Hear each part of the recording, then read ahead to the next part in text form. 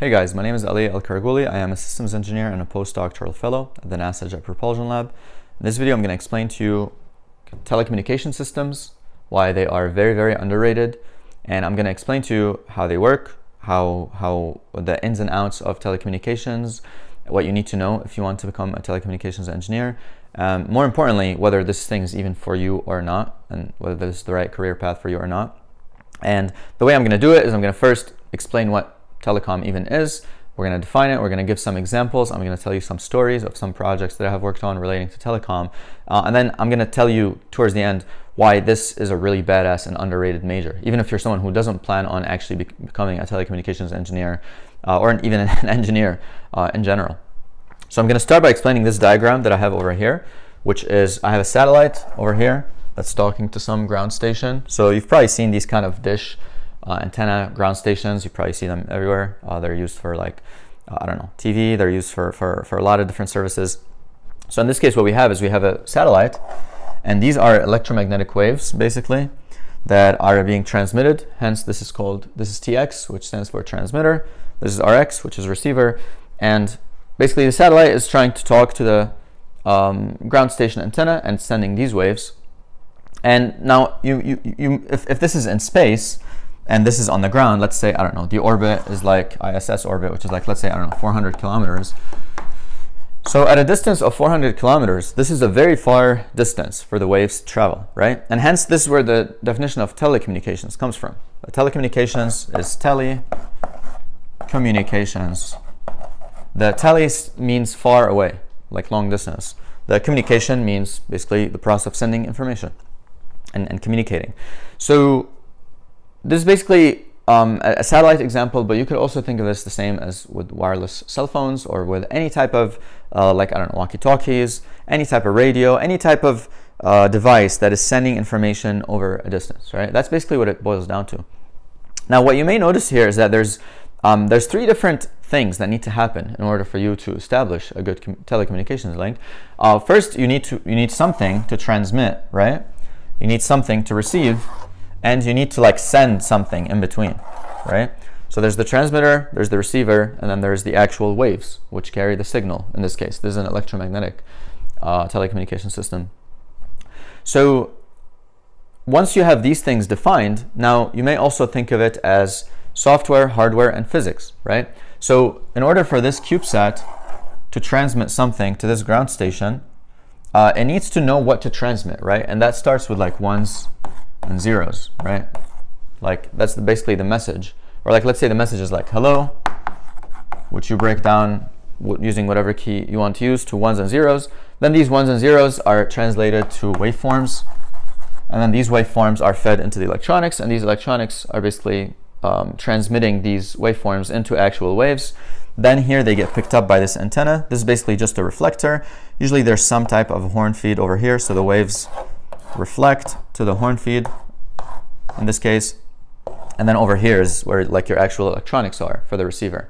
And based on that, then you're able to go backwards, and then you're able to decode the waveforms from the electromagnetic waves, and then from that you get the ones and zeros, and then from that you're able to get your message, which is the hello again, right?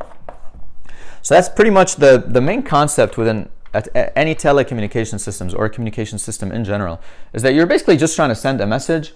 It starts with software, then it becomes hardware, and then it goes into the channel or the air or space or wherever, or I don't know, the cable or whatever it is that you're communicating through, and that happens in the form of waves usually. So now what I want to go ahead and do is tell you a little bit more about these steps and why I think they are very, very cool. I'm just going to erase this very quickly. So we're going to draw this exact same diagram. We're going to draw it a little bit differently. So you know how we had the scenario of the satellite talking to the ground station? I want you to remember that image. Keep it in mind. That's fine. But now we're going to look at it different. We're going to start looking at it like this. Like, let's say we have 3 blocks over here. And let's call this like entire thing the transmitter, or again the TX. And then after that, this guy is gonna communicate over here, and we have 3 more blocks. and we're going to call these 3 blocks the receiver. Okay, so every communication system, or most communication systems, follow this configuration, and then obviously here we're going to describe what is happening. So first, when I'm starting with I don't know, let's say like a word like hello, for example, you know, there are 3 steps that needs to take place before I go ahead and transmit my message or send it through the air or through the waves or through whatever it is that I'm trying to do. First, there's something called a channel. Oh, first, there's something called a source encoder. So encoding at the source. Then there's something called, let's say, a channel encoder. And there are different names to describe this. I'm going to give you the definition, what's actually happening. So don't worry about memorizing the name. Try to actually understand the concept that's happening. And then let's say this is the modulator. I'm going to just call it mod. This is going to be demod, channel, de-encode, and then this is like source, de-encode. Okay? Now this is a very classic configuration of communication systems. If you crack open most communication system textbooks, this is basically what is going to look like. Where basically all you're doing here at the source encoding, you're basically trying to compress. You're trying to make the data efficient. For example, this hello over here, instead of spelling it as like H-E-L-L-O, you're just going to compress it to like H-L-O, right? Now obviously you're not doing that in the actual letters. You're doing that with ones and zeros. So here you've already broken down the hello into ones and zeros, and then based on that you're able to compress it, not based on like the letter, usually based on the ones and zeros patterns as well. For example, if you have a pattern that goes like, I don't know, 100, 100, 100, you're able to compress that down using only like, I don't know, maybe 3 binary digits or whatnot. You're able to just get rid of fluff. Now what that does is quite nice, because it makes you be able to say what you're trying to say using less digits, which is very good for the stuff that's going to happen. Humans do this as well. That's why we are like, instead of saying, I don't know, probably, some people spell it as like probably, or like instead of saying how about you, we like type HBU. That's basically what we're doing. We're encoding at the source. We're trying to compress the thing that we're trying to do, but that only works if the decoder knows what that code looks like. So for example, if you text someone, this probably happened to you, or if you try to text someone like with an acronym or with something that they don't understand, like let's say HBU, how about you, and they don't understand it, they'll be like, what? Oh, that's because they don't have the source encoder key, right? So everything that you're doing here has to be designed symmetrically such that on the receiver side, we know exactly what's happening here, especially at least with the step 1, which is the source encoding. Now, once you do this step properly, which is, okay, you've taken what you're trying to say, and this is all still software territory, by the way. And okay, so now we have ones, zeros, we have them efficient. In this case, the channel encoding this is where you're actually going to go and add redundant bits, and you're trying to make the ones and zeros more robust. What I mean by that is, in an ideal world where you're just transmitting in a perfect channel or in a perfect environment, you would actually stop here and you would skip immediately to just modulating your signal. But the world is not ideal. If you're transmitting, for example, from our satellite to ground station, you are going to run into air, you're going to run into molecules, you're going to run into other waves like interference. There's going to be, you're going to just, from spreading losses, just from the fact that the transmitter and receiver are so far from each other, you're going to get a really weak signal at the receiver, and then there's going to be other stronger signals. So the world is not ideal, the environment is not ideal. So what do? You account for it. And in this case, what you do is you start architecting your message in a way that on the receiver, you're able to check on whether there were errors or not. So here is where error control is introduced. And error control is basically you're trying to control the errors that happen as you transmit something when you receive it. And if there is an error that happens, you're trying to either detect it or correct it. Now, it's a little bit out of scope of this video. I'm not going to go too much into detail. But here, basically, like, you can add stuff to the ones and zeros. Let's say maybe, for example, like a very simple example is let's say you add a 1 at the end of every message. And when you're receiving, you're checking if every message ends with a 1. And if there's one message that ends with a 0, well, you know that there's an error there. You know that message has like gone through something that changed it, and then you don't trust it anymore. And then based on how sophisticated your decoder is, You may be able to correct it, or you may be able to just detect it and be like, oh, nope, that's not good. We need to receive that message again. We need to ditch it. There's a lot of decisions involved. But basically, all you need to know is that here at step 2, you're trying to add redundant bits, or you're trying to add some protection, some security that on the receiver, when you're getting that message, you're not freaking out. Now, again, this is software territory. Where things get exciting is this modulation part. This is hardware territory, because now we're still talking about like ones and zeros. Here we start talking about waveforms, right? So now we've taken our message from ones and zeros, and we're able to transform it into a waveform. We're able to actually have it be like a sine wave or a cosine or whatever, however way we want to modulate. And usually, again, I'm not going to dive too deep, but in most communication systems, the way modulation works, modulation just means you're taking a message and you're equipping it on a carrier. Usually it looks something like this, where you have a message, which in this case, again, your ones and zeros. You're going to transform that into some waveform, and then over here you're going to feed it some type of sinusoid that is like very high power. You combine them together, you modulate them, which is a convolution in time, multiplication in frequency, and then you're basically able to get your output signal.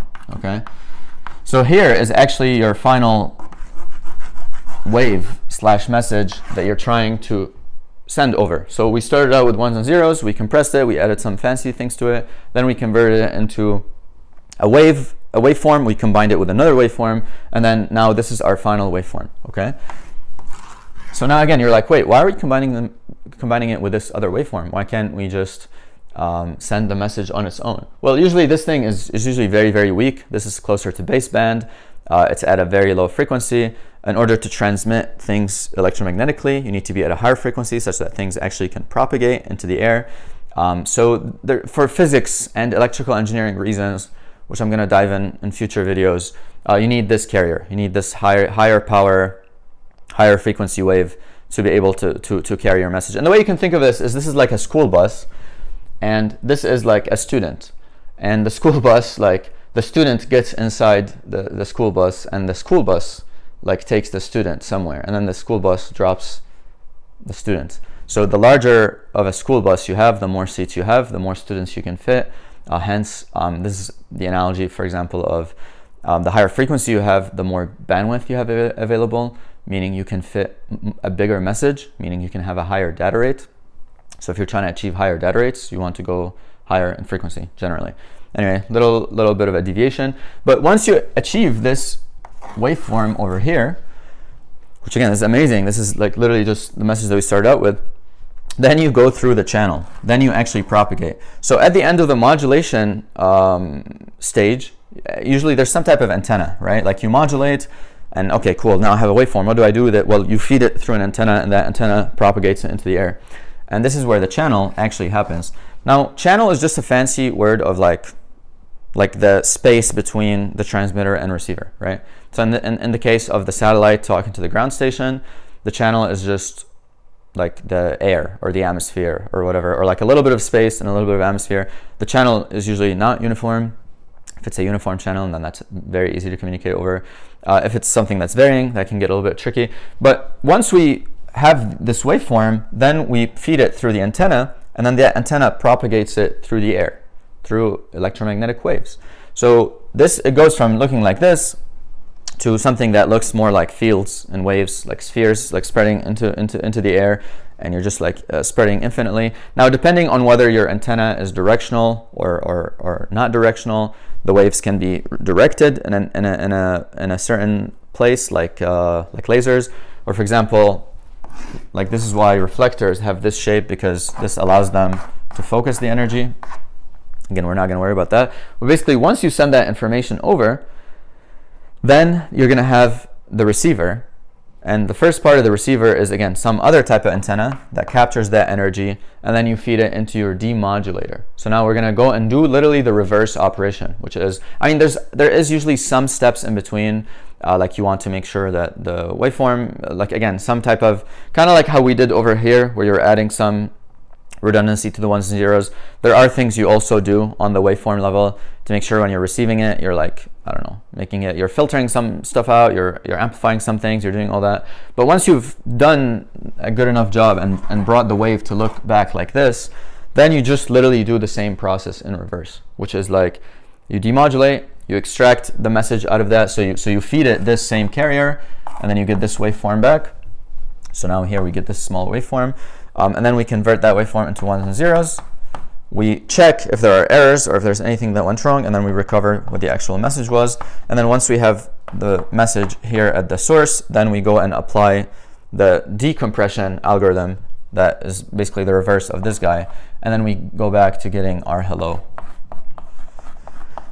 So this is in a nutshell how a communication system works. Again, I really think it's badass. Now, why I think this is badass, and this is the promise I gave you at the beginning of the video, which is, why is this such a cool field? Why is this such an underrated field?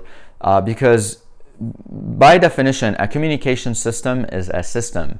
It forces you to think about the software, it forces you to think about the hardware, and it forces you to think about the physics, like the propagation physics. And in my case, one thing that has really helped me is when I was a junior in college, I really got interested in communication systems. I was even the communications lead of a CubeSat project, and I just loved comms. And I had no option but to learn hardware, software, physics. Like, it was, if I didn't, I would be a crappy communication system engineer, you know?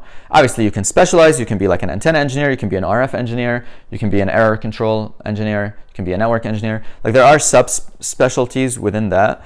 But I really think this field is amazing because it forces you to think in systems, and it forces you to think of how things interact together. And it forces you to understand software, hardware, and physics. And if you're an engineer who understands software, hardware, and physics, man, you are like, you can do anything. You can literally do anything. You can literally do anything. Like I have many projects I'm working on, some software, some hardware. I have a business I'm running. I have this YouTube channel. Like, it just gives you, like, once you have a good enough understanding of physics, which is how the world works, and once you understand like how to start building technology that fits into that world, in the realm of hardware and in the realm of software, like you can do anything. You can do whatever you want, you know?